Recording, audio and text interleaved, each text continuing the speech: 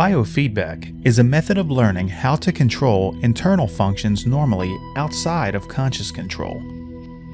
This is accomplished by using sensitive instruments that measure and display physical or mental processes, making you aware of things you can't easily feel or detect on your own. This is a standard practice in sports performance. Its proven effectiveness has made it an accepted medical technique for decades. However, few people or their doctors are aware of this logical, natural, self-regulatory alternative. Neurofeedback is brainwave biofeedback, a method to control your own brain function. Brainwaves are detected using sensors placed on the scalp. They are divided into bandwidths to describe their functions.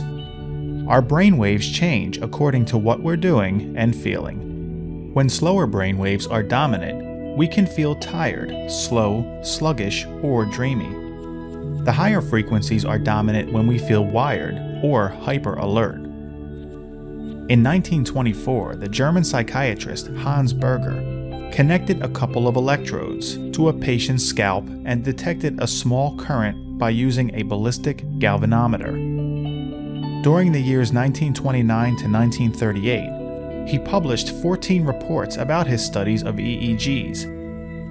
Neurofeedback began in the late 1950s and early 60s through the work of both Dr. Joe Kamiya at the University of Chicago and Dr. Barry Sterman at UCLA. Dr. Kamiya was studying consciousness and discovered that by using a simple reward system, people could learn to alter their brain activity. This was the first ever EEG neurofeedback training. By the late 1970s and into the 1980s, neurofeedback was being applied to attention deficit disorders through the work of Dr. Joel Lubar, and through the 90s to a wide variety of psychological and central nervous system-based conditions. Over the last decade, the medical view of the brain has changed completely, and the principles of neuroplasticity are universally accepted. Neuroscience has come to accept the interrelation between the central nervous system, the autoimmune system, emotional, physical, and mental health. It has conceded that indeed, the brain can change at any age, and that we create new neurons throughout life.